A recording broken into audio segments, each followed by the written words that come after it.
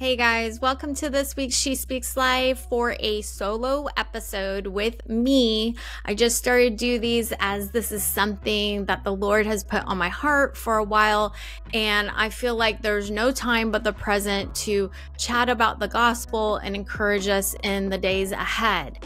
So I'm bringing us through a contentment series from the journal Serenity, which you can purchase on my website, jaymeelizabeth.com.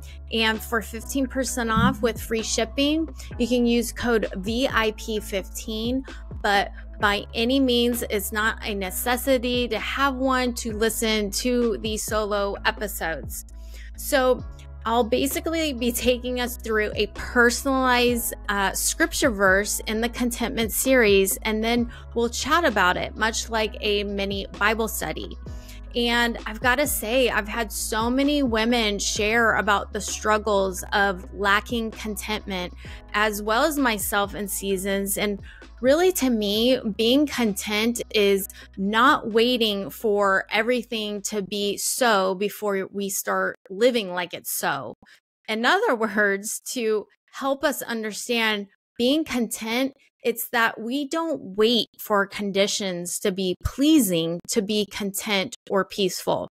Why? Because peace, joy, and contentedness all comes from the Lord, not our circumstances. And Paul says in Philippians 4:11, I'll be reading from the Joyce Meyer Battlefield of the Mind Amplified version. Philippians 4:11. This is so good. Paul says, "Not that I speak from any personal need, for I have learned to be content and self-sufficient through Christ, satisfied to the very point where I am not disturbed or uneasy, regardless of my circumstances." I mean, of all places to write about content, the Apostle Paul was in prison when he wrote this. Paul was not disturbed in a disturbing place. Why? Because he was drawing out from what was in him, not what was around him. And this is the key for us, to draw on the power of God's word and live in the fullness of the 9 fruits of the Spirit, which is love and joy, peace, patience, kindness, goodness, faithfulness, gentleness, and self-control. God's word and the fruit of the Spirit is the divine force that feeds us our faith and gives us victory to overcome that discontentment. It's basically not waiting for everything to be ought before you start living like it ought to be. So wherever we give attention to the most is what will gain movement in our lives. So if we pay attention to God's word and feast on it, we'll be looking at our circumstances way differently and be walking daily in this confident hope that our God will care for our needs. If you turn with me, Proverbs 4:20 through 22, it says in the Amplified version, "Pay attention to my words and be willing to learn. Open your ears to my sayings. Do not let them escape from your sight. Keep them in the center of your heart, for they are life to those who find them, and healing and health to all their flesh." Strong faith, you guys, has disciplined attention. We can't give our attention to God's word if we're giving all our attention to the wrong words. Paying attention to incline our ear to hear his word and recognize a wrong thought is being skilled with our faith. It's guarding our minds while it's being guided by the Holy Spirit, not our flesh. Which brings us to the scripture verse we will be personalizing today. This verse I'll be reading out of Romans 12:2 in the NIV version. And it says, "Do not conform to the pattern of this world, but be transformed by the renewing of your mind. Then you will be able to test and approve what God's will is, his good, pleasing, and perfect will." So now let's go and personalize this verse with me. So when I say Jayme, you say your name. So here we go.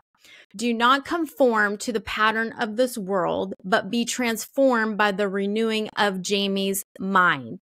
Then Jayme will be able to test and approve what God's will is, his good, pleasing, and perfect will.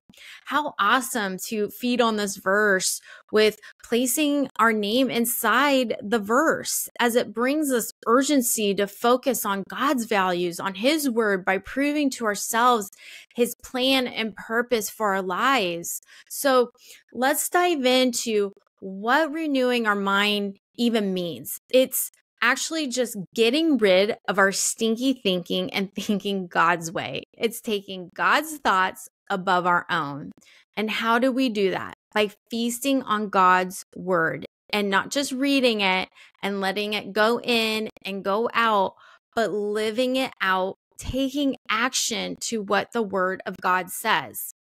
We've got to remember, though, that this renewing of the mind is a daily discipline. Our mind so easily wants to just take off, but one of the many inheritances that God gave us was a sound mind, a self-controlled mind. But this only works for us if we choose to do it. If we choose to think right thoughts, which will lead us to the right believing, to then the right speaking, to then the right actions. It's in our control to decide what kind of life we want to live. When we decide to not be okay with anything less of God's best, that's when we start living this consistent life of peace and joy. Circumstances can come, but we can still live in God's flow of peace and joy because he never withdraws that from us. Okay, turn with me, if you're following, Psalm 23:5. It says, "You, God, prepare a table before me in the presence of my enemies." Let the enemy watch you feast on God's living word. The enemy can only see our actions and how we respond to a thought. If we have doubts and fear and say, "I'm not good at this," or "I don't know how we are going to make this month's bill," the enemy sees that as a weakness, and then he can keep pushing his way to get us even more anxious and stressed and pushing our buttons. The enemy's tactics are to constantly be throwing us off of God's territory, so he will get us in his territory by responding to things that oppose God's word, so he can then easily just trip us up. Look at sports teams. They are looking constantly at strategies to win the opponent by seeing where that opposite team's weaknesses are. They don't go in full of fear, but they have a game plan. That's what we are doing. Notice the verse that says God has prepared a table in the presence of the enemy. We are not to be afraid that the enemy is present. There's a spiritual battle going on every day. And that's why we need to feast on God's word. When we do that, we are in God's territory, and it completely expels the enemy's tactics. So let the enemy watch you eat and speak God's word. That's victory, and that's faith. So speaking, "God, thank you that you are my provider. You will provide what I need for my bills." Or, "God, you have already equipped me and will give me all the resources I need to do what I need in excellence." God's got the ultimate power. He's the victor, and we live in his victory as a child of his. Turn with me, 2 Timothy 1:7. In the Amplified Version, it says, "God did not give us a spirit of timidity or cowardice or fear. He has given us a spirit of power, of love, and a sound mind." A personal discipline that results in a calm, well-balanced mind and self-control. Notice that fear is a spirit. It's the wrong spirit. It's a spirit that comes from the enemy.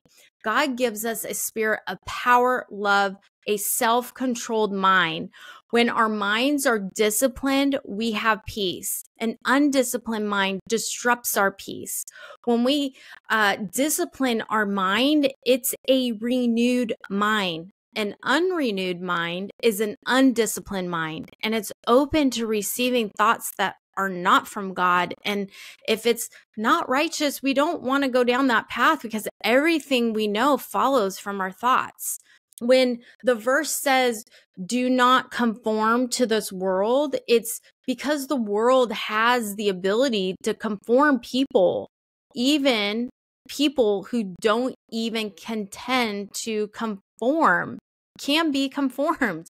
I know the way I used to live, I didn't realize how much I was conforming to the world. Sometimes we don't even know it and we're conforming to the world. I wasn't renewing my mind with the word of God, which is taking God's thoughts and choosing that to transform my life.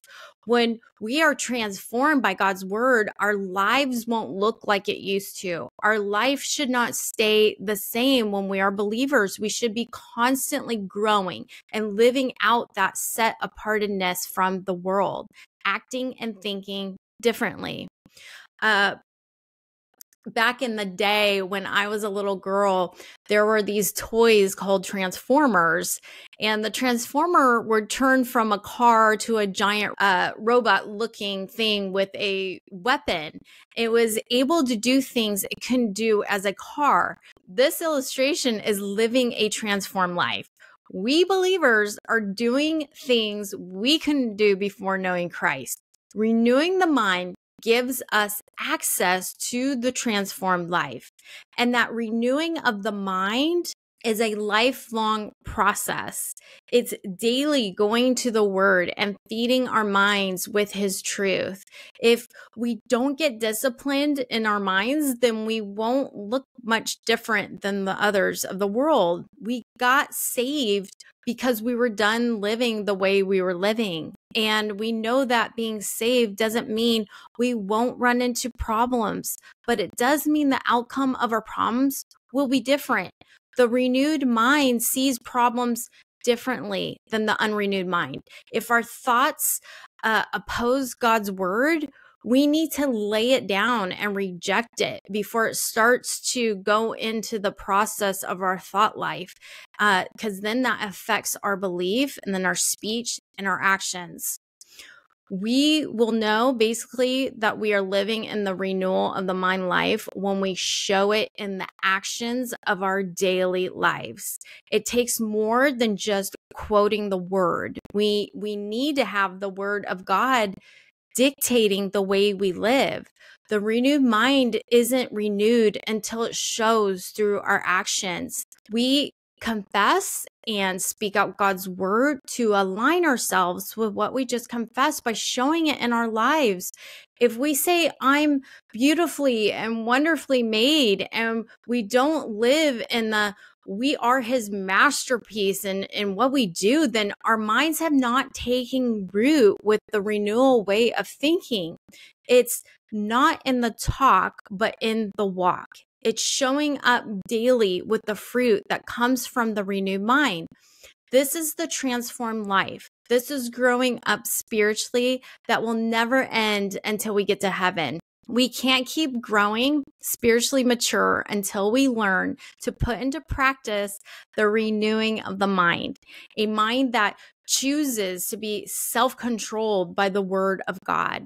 So let's keep going and place God's thoughts over everything else by living out his faithful word in our lives. Hey there, thank you for listening to this to the end. Stay tuned for more teachings as we go through the contentment series straight from my journal, Serenity. Calm your soul and strengthen your spirit. And if you'd like to own your own copy, go to jaymeelizabeth.com, or you can hit the link below in the show notes. And since this is a new release, I'd love to bless you with a checkout discount of 15% off plus free shipping. Use code VIP15 in the promo code section as you check out. And also, I do have a fun quiz going on. It's on my website where you can find out what kind of journal writer you are. So go ahead, explore on my website. Again, that's JaymeElizabeth.com, Jayme Elizabeth.com. And don't forget, this episode is live in video on YouTube and Spotify. So hit the subscribe button and never miss newly released She Speaks Life episodes. Okay, have a blessed day. We'll chat soon.